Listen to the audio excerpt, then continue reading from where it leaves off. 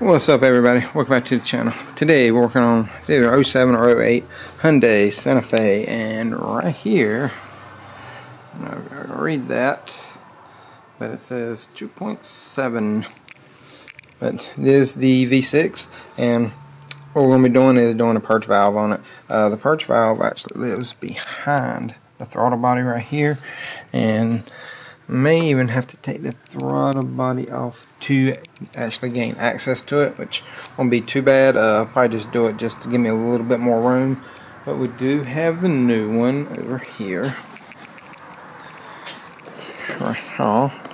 Import direct 42-00436. Excuse me. Just ate breakfast and it's first thing in the morning.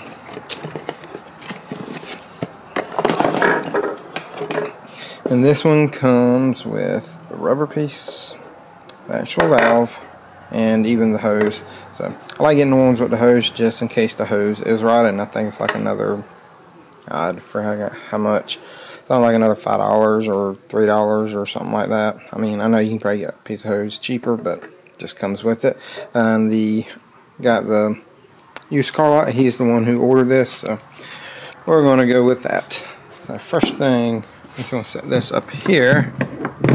First thing I'm going to do is go ahead. Ow! I hate these safety clips. So right now the hurricane is headed our way, or the remnants of it. We're supposed to be getting a lot of rain from it. They're calling for like 10 inches of rain here, which is a decent amount. Popping clips, or popping all the little tabs on it. Let me grab another tool real quick. That's right here. And kind of pop that up. Get it off. Alright, now we have hose here. I don't know if I can't squeeze it. And then we'll have a 10mm right down in there. We'll have to take that off because that will lift up, and we should be able to. Well, it don't even look like it was on there at all. Haven't done anything to this car either. So I kind of made things a little different, so we will actually I might get a different clamp. I know it ain't gonna be the same one, but I'm gonna get a different hose clamp and put on here. Probably get one of these big ones, kind of like this, and see if that'll fit around it, at least because that one looks like it's like stretched all the way out.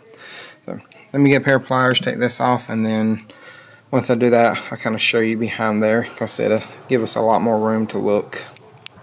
Actually, the purge valve lives right there. You can actually get to it once you pull the air box off, and then it's got like a little regular little connector on there. Then it's got a little hose clamp right there when it's squeeze one, and there's one more squeeze one on the top. I don't know if y'all can see it because the throttle body's blocking it, but just going to take it off on the bottom, and then we will take it off on the top. And I think the top one is the one that you're going to replace. I think it runs, let me check. Yeah, it runs straight up to the back of the intake, or right where the intake and throttle body meet, actually. And to be honest, yeah, you can tell the things connector isn't even really tight on it and stuff like that, so we're going to pull it off, and it's just a little slide piece, if I can get it to come off. Yeah, just being a pain. So let me go ahead and disconnect these two hose clamps right here, and then what I'll do is I'll go ahead and pull it off, and I'll show you how it comes off. So we got it out, and here is the line that was attached on the bottom. Here is the old one right there. I know it don't look bad, but this is the new one compared to it. And you're just going to put the little rubber piece around it. I know it's a little blurry, but just put the little rubber piece around it, and then you'll attach the hose on the back right here, and it should be about the same length. Yeah, looks correct.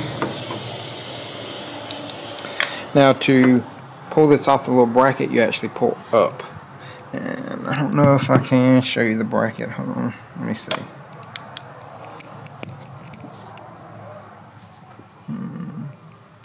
You look right past the connector, right behind it, that little, it's like a little U bracket, and that's where it comes off of. So I'm gonna put this on here. Maybe I can do it one-handed.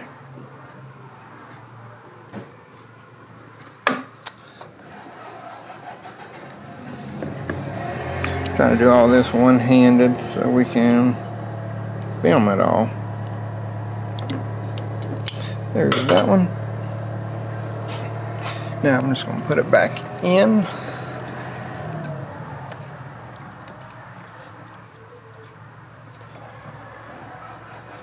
And the way I determined that this wasn't doing right was it wasn't holding vacuum. Had a vacuum gauge, attached it, and it would not hold vacuum. It would click off and on, but just wouldn't do anything else. And the reason we looked into this, trying to do it one-handed again, was because there's a P0441 code. So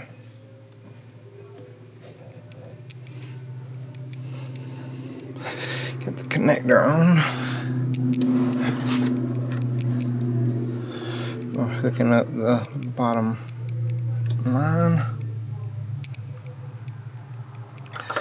And now I'm just going to connect all the hose clamps.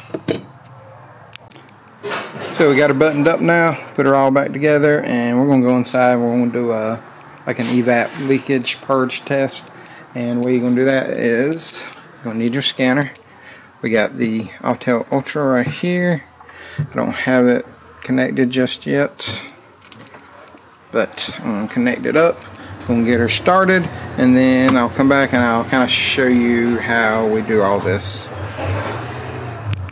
So the purge valve is on, and it's working like it's supposed to. I checked it with my scanner. It's closing and opening. You can hear it clicking. Check engine light is off. I did have it running for a while, and even test drove it a little bit. No issues on that. If you want to take the throttle body off to get a little bit more access or room to do it, you can. More than welcome to. Just do however you're comfortable with.